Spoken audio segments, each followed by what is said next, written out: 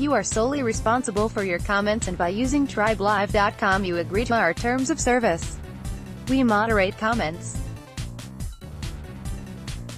Our goal is to provide substantive commentary for a general readership. By screening submissions, we provide a space where readers can share intelligent and informed commentary that enhances the quality of our news and information. While most comments will be posted if they are on topic and not abusive, moderating decisions are subjective. We will make them as carefully and consistently as we can. Because of the volume of reader comments, we cannot review individual moderation decisions with readers.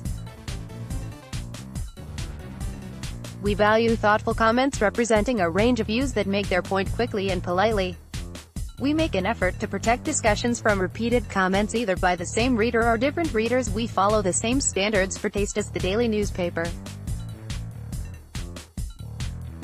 A few things we won't tolerate: personal attacks, obscenity, vulgarity, profanity, including expletives and letters followed by dashes, commercial promotion, impersonations, incoherence, proselytizing and shouting. Don't include URLs to websites. We do not edit comments. They are either approved or deleted.